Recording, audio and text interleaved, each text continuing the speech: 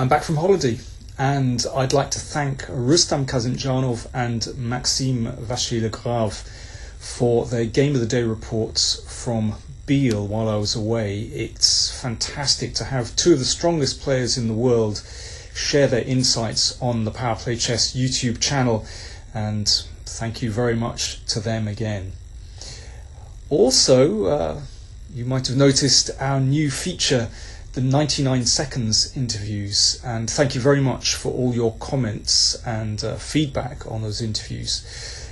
It helps us to improve them, and there are going to be more of them appearing over the next few weeks and months. We hope to make this a regular feature. In the meantime, I'd like to let you know about my latest DVD release in the Power Play Chess series. Here we go. Let me show you the cover. Came out, there we go, that's better. Came out just a few weeks ago. It's called Power Play 22, a repertoire for black with the French defense. I'm very pleased with this. It, as the title suggests, presents a whole repertoire for a player with the black pieces against e4 with the French defense. And, well, let me share with you one of my recommendations, and there's a very interesting little trap that is nice to be aware of, and, well, who knows, you might be able to use it. I've played the French for many years, and I can say that it's a very reliable opening, very sound, and yet it gives you very dynamic possibilities. As many of you know, I'm also a great adherent of the Sicilian defence, particularly the Najdorf variation. But I would say, and of course they have a different character, but I would say compared to the Sicilian, there is a bit less theory to assimilate when you play this opening. That's one advantage of it. Anyway, let me show you one of my recommendations. So knight c3 is one of the most popular moves, of course, against the French. And I don't recommend playing the Vinava, or the Winawer, as we say in English-speaking countries. I'm actually advocating the classical variation, which, well, I was going to say it's become very popular over the last 20-30 years. In fact, it's been popular for well over a century. But there have been many new ideas that have been introduced over the last couple of decades. One of the reasons I like this is that it can give black very interesting attacking play on the queen side.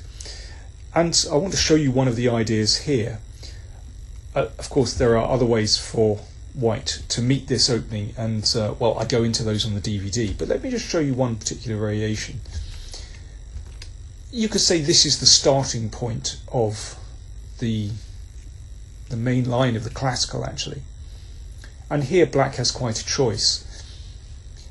In this position, I've played the capture on d4 and then bishop c5, and then castles kingside, and a6, and you play down the queen side.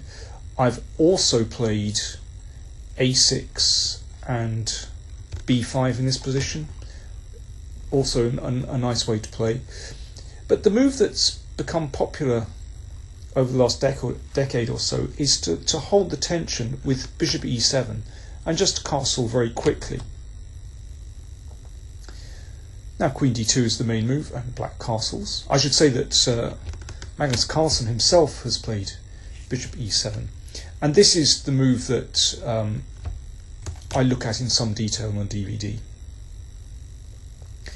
And here the most common moves are to take on c5, and then black can recapture with either bishop or knight, and bishop e2, a reasonable move, and then castling kingside. It's a more modest way to play for white. But quite a common move here is to play castles queenside. It looks very normal, the normal kind of move in this position.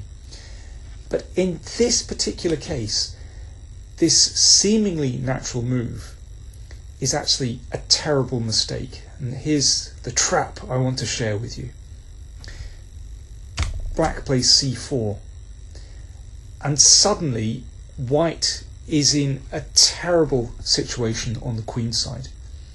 So what's the point of c4? Well, one is that it prevents the bishop coming to d3, and you can see already that that kind of splits white's position in two, because with the d3 square taken away from white's pieces, it's not so easy to switch forces to the queen side to defend. And the basic idea is very simple. Using this pawn as a spearhead, black is going to advance on the queen side with a pawn storm and basically clear lines and open up white's king. And this crude strategy is actually incredibly difficult to meet. Many players play f5 here. I should say we're following the game between Roland Preissers, who's a Dutch player, a reasonably strong Dutch player, and he's playing a Chinese player, Li Shilong. I mean, it just shows that many players fall into this position. Now, Preissers played f5. Of course, it's an attempt to open up lines on the king side for white. But black's best strategy is simply to ignore this and to carry on with his own queenside attack. And in fact, black's queenside attack is far more dangerous than white's. This really doesn't get very far at all. Well, white exchanged on e6, so no harm done there. And now black's threat is simply to advance this pawn and follow up with the queen, possibly the knight, play c3 to open up the king position, and the attack is incredibly straightforward, very easy to play. So because of this, white played knight takes b5. b4 really was a potent threat. But of course this opens up the b file. Rook b8, very simple move, attacking the knight. Now if the knight retreats, then the attack is very simple. And then queen a5, and the dark squares are so weak, this bishop is coming, and black actually wins this position very easily. So white tried to block out at least this bishop. But Shilong played very well. He exchanged, got rid of that knight, and played knight b4. What I love about this attack is that it is just straight on the whole way. Black barely pauses. He really doesn't need to check his stride at any stage. Okay, so the threat is obvious to take on a2. So white played king b1. I mean, there are alternatives, but they don't really help that much. Knight f6, good move. Excuse me, just 1 second. It's tea time once again.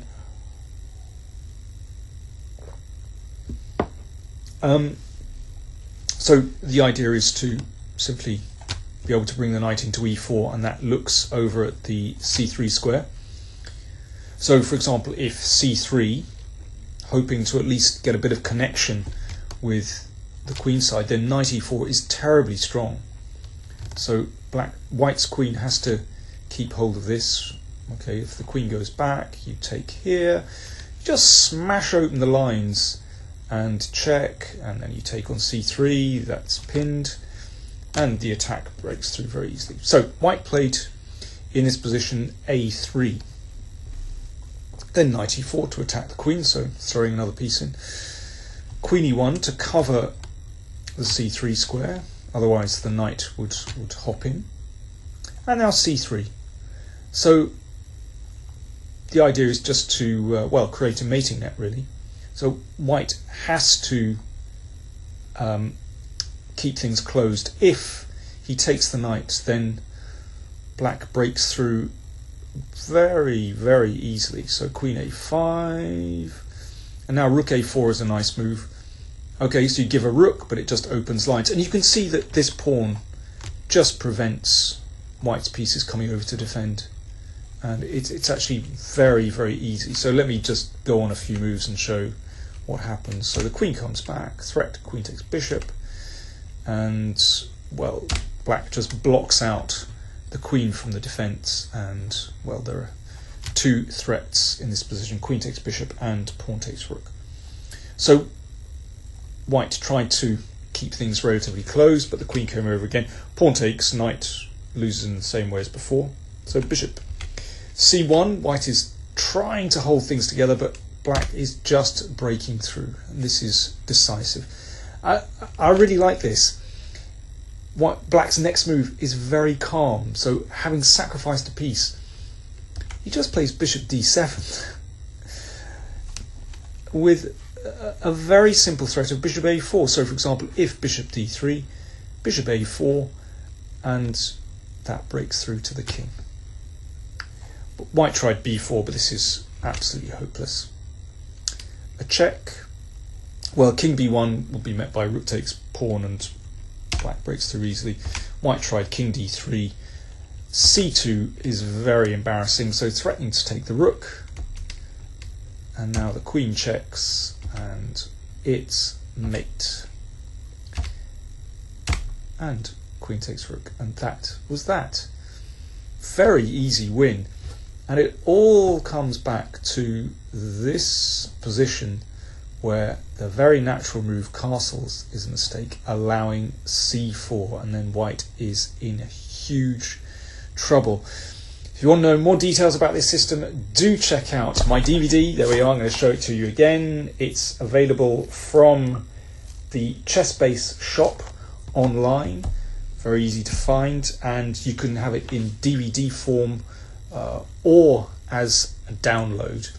There's also, as well as 10 model games where I present my repertoire suggestions, there's also a database of supplementary games that will help you to learn the system. Thanks very much.